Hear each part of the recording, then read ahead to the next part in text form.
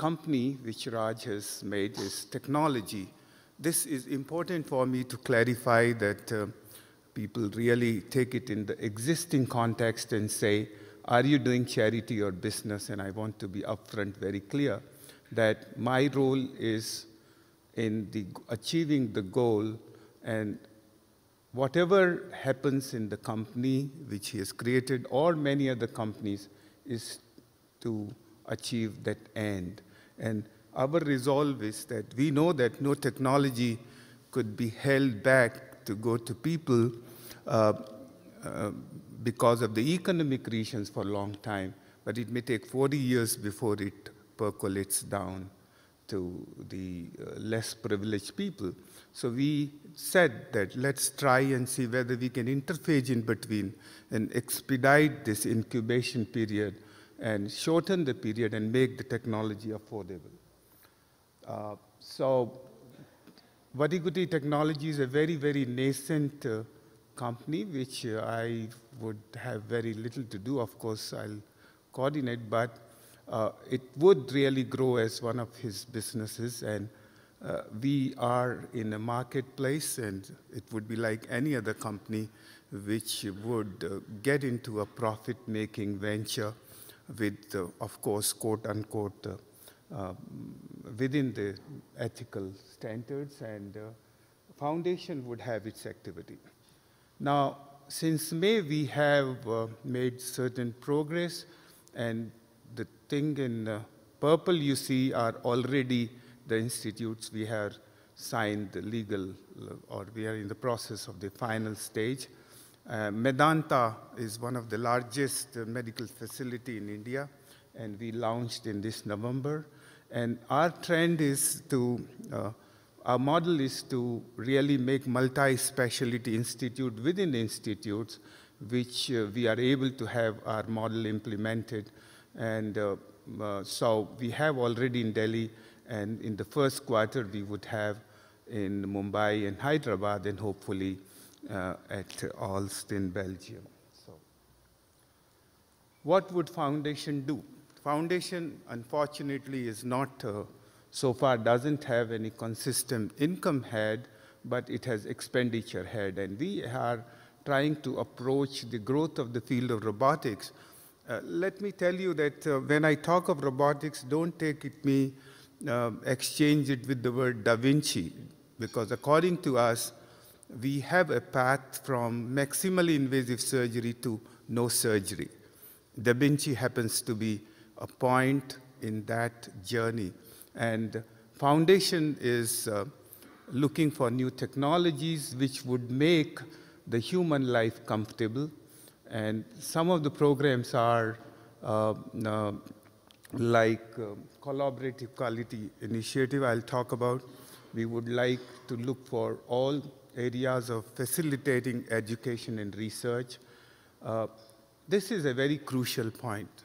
While we're working in India, we realized in these 3 institutes that it's very hard to find a multi-specialty, fully trained robotic manpower. We have people who are fairly experienced and committed to do general surgery, the open surgery, and that is the challenge with the foundation. The usual, they cannot be dislocated at this point in their career for long-term fellowship and mentorship. So that's the challenge for the foundation. How do we evolve a good training program for them? We are in the process of setting up a very comprehensive one-stop robotic educational portal, and that's where we seek your cooperation, that the portals and educational portals cannot be run by any organization until the fraternity contributes. It would be in the form of a journal contribution. Next meeting we plan to have in Delhi, and very soon you'll receive Save the Date card. This would be a multi-specialty meeting and a global one, and we plan to run about 35 courses, including the introductory courses. Tentative dates are 24th to 27th of February.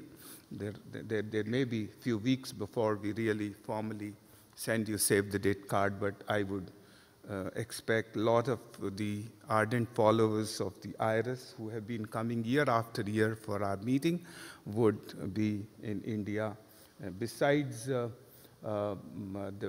attraction of this multi-specialty meeting, India offers a lot in terms of tourism and sightseeing. So, collective quality initiative already we have taken, inspired by Dr. Menon's thinking on that there is a tremendous paucity of high level of evidence, and which confuses people. Everybody's talking of single center study, and it is very hard for any organization or an institution to take this initiative, and we thought foundation is the right thing. And Ronnie, I wanted him to be here. Ronnie Abaza is the coordinator. The whole scheme is simple because it's quite simple for us. We are quite associated with the software business, and we are setting up a shop in India where we are working out with the software where we could help centers, those who have very valuable data, to preserve data in a uniform pattern, and then no data would leave their center if it is identified. Like any other registry, we want to take the merged sterile data and mix it up for retrospective and prospective studies. And we have realized that the foundation would really support people who have good clinical material but are not able to publish because they are not within the confines of the academic institutions. So we plan to support them. Another activity is really because we would have a series of institutes rolled out by 2012. We want to leverage the regulatory mechanisms, the strengths of the institution to create critical masses and to really get into high-end technology, new procedure development, new specialties, and new techniques to really, which would bring in. And that's a kind of open-ended innovation wherein you leverage the strengths, and the foundation would use its business acumen in terms of trying to help the organization to achieve IPRs and the guests get the best of their research.